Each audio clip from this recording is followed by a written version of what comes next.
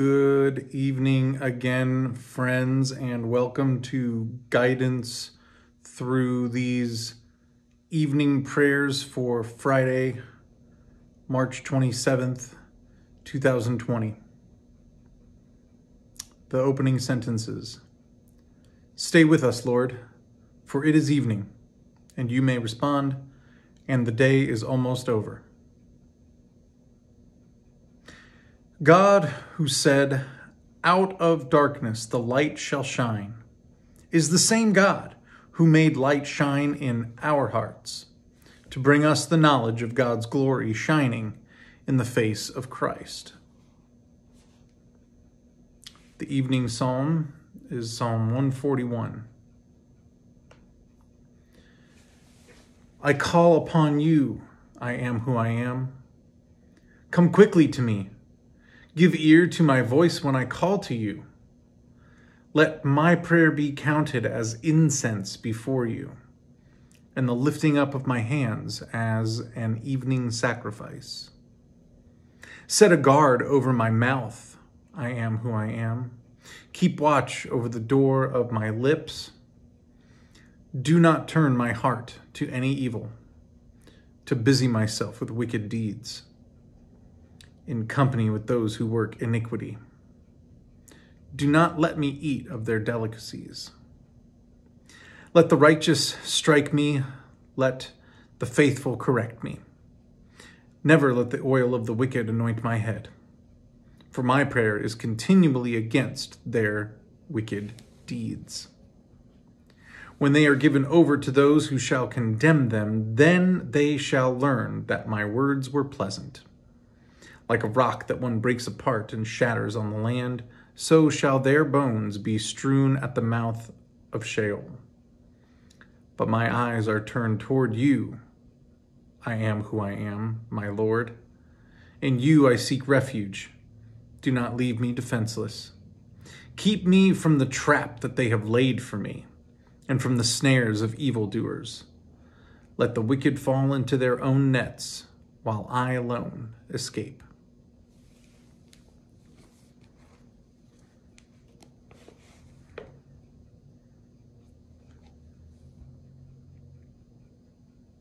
Let us pray. Let the incense of our repentant prayer ascend before you, O God, and let your loving kindness descend upon us, that with purified hearts we may sing your praises with the church on earth and the whole heavenly host, and may glorify you forever and ever. Amen. Our evening reading tonight comes from, our Old Testament reading, that is, comes from Ezekiel, chapter 33, verses 10 to 16. As you listen, I encourage you again to listen for whatever it is that God wants to speak to you. So something will grab you, something will leap out from the text as I read or as you read along. Hold it. Meditate upon it throughout the reading, and then I'll give time after for continued meditation upon whatever it is that God spoke to you. Friends, let us now listen for the word of the Lord. Now you, mortal, say to the house of Israel, thus you have said, our transgressions and our sins weigh upon us, and we waste away because of them. How then can we live? Well, say to them, as I live, says the Lord, I am who I am. I have no pleasure in the death of the wicked, but that the wicked turn from their ways and live. Turn back from your evil ways. For why will you die, O house of Israel? And you, mortal, say to your people, the righteousness of the righteous shall not save them when they transgress. And as for the wickedness of the wicked, it shall not make them stumble when they turn from their wickedness. And the righteous shall not be able to live by their righteousness when they sin. Though I say to the righteous that they shall surely live, yet if they trust in their righteousness and commit iniquity, none of their righteous deeds shall be remembered. But in the iniquity that they have committed, they shall die.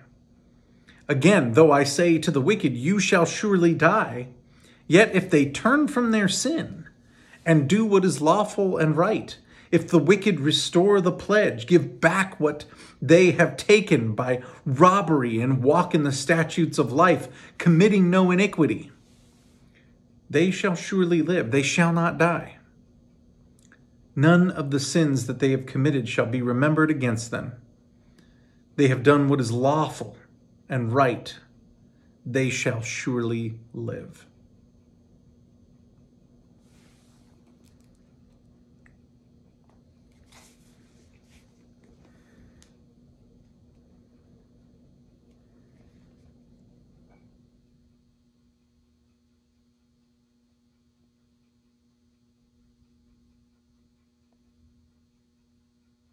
And our New Testament reading today comes again from the book of Revelation, John's Revelation,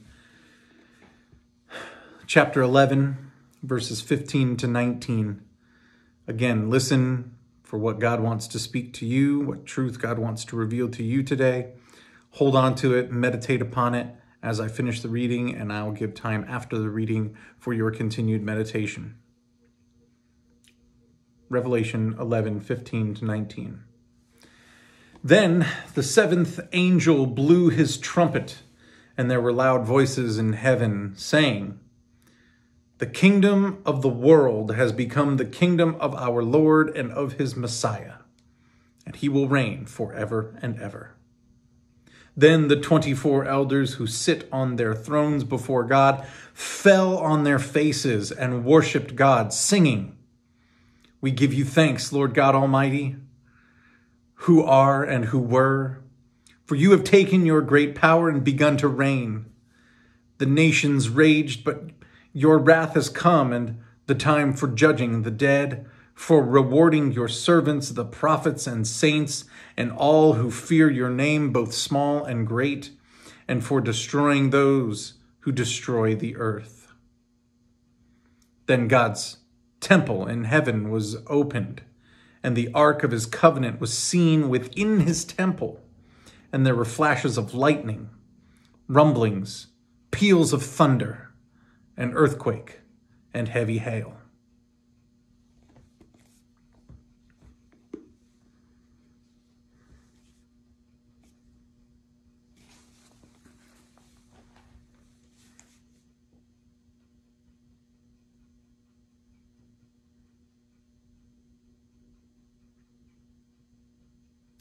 Friends, this is the word of the Lord. Thanks be to God. The thing that jumped out to me today in this reading was, especially from the Ezekiel reading in chapter 33, it may have sounded a little convoluted, and there's reason for that, because there was a lot of language in there about iniquity and sin and turning back, and, well, can your righteousness save you? And no, it can't. But if your wickedness and you turn and the reason it's so confusing is because, in my opinion, is because this is exactly an Old Testament prophecy from Ezekiel. This is exactly God trying to communicate to the people of Israel through Ezekiel. This is how God's mercy works. And it's a tricky thing. And wow, it's a little bit, maybe God even realized, wow, it's a little bit more complex than I anticipated. And all of a sudden, we see in the New Testament, Jesus of Nazareth, the Messiah, fulfilling exactly what God has said in this prophecy from the mouth of Ezekiel. Don't depend on your righteousness. Paul echoes that exact sentiment when he says, there's nothing you can do to earn your salvation. It is a free gift of God, Ephesians. It is a free gift of God.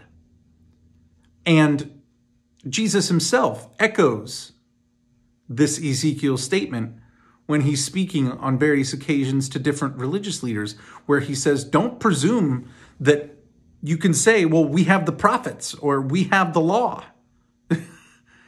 Don't presume on your individual righteousness. Don't presume on your collective righteousness. That just because of who you are, because of your assigned identity that we assign ourselves, that your salvation is assured. Salvation, grace, mercy is a free gift of God, not of our own works, so that no one may boast. So then God turns to the wicked. Well, surely they shall perish. Repentance. Repentance is real. Turn back, turn away. Turn back towards God's justice, liberty, grace, mercy, compassion, equity.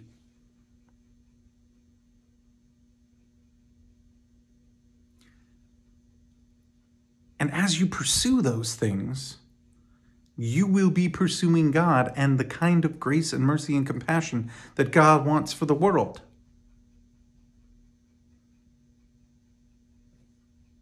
Even back in Ezekiel, God was formulating, because God has always been, God always is, and God always will be. God was then formulating this understanding that, hey, you know what? God always knew I'm going to have to do this grace and mercy and redemption thing myself. And so I'm going to take care of it. Don't depend on your righteousness, your perceived righteousness. God even loves the wicked who can repent and turn. And when you who think you are righteous, when I who thinks I am righteous stumbles, repent. Repent, repent, repent. Grace of God is a free gift, not earned, so that no one may boast. And then we see that culmination in our Revelation passage. The reign of God comes to earth. The nations raged. God came in, calmed the tumult. That's what God has had a history of doing, bringing order to the chaos. So, amen on that. Let us close our time together in prayer. Let my prayer rise before you as incense, O Lord, the lifting of my hands as an evening sacrifice.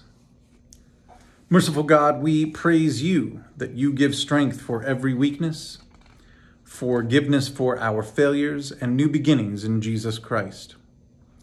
Especially, we thank you for your great love for the whole world. We thank you for the plants and animals that provide our food. We thank you for those, like doctors and nurses, who support us in times of suffering, and all hospital staff. We thank you for accomplishments that are pleasing to you. We thank you for expressions of love, unexpected or undeserved. Almighty God, you know all needs before we speak our prayers, yet you welcome our concerns for others in Jesus Christ. Especially we pray for Baptist, Disciples of Christ, Pentecostal, and free churches. Pray for victims of tragedy and disaster. Pray for those who are captive or in prison. Pray for those who weep with the grieving. And we pray for reconciliation with our enemies. Protect your people, O God, and keep us safe until the coming of your new dawn and the establishment of your righteous rule. By your Holy Spirit, stir up within us a longing for the light of your new day, and guide us by the radiance of Jesus Christ, your Son, our risen Lord, who taught us to pray, saying, Our Father, who art in heaven, hallowed be thy name. Thy kingdom come, thy will be done, on earth as it is in heaven. Give us this day our daily bread, and forgive us our debts, as we forgive our debtors. Lead us not into temptation, but deliver us from evil. For thine is the kingdom, and the power, and the glory forever. Amen. Friends, may the peace of God, which passes all understanding, guard our hearts and minds in Christ Jesus. Go in peace.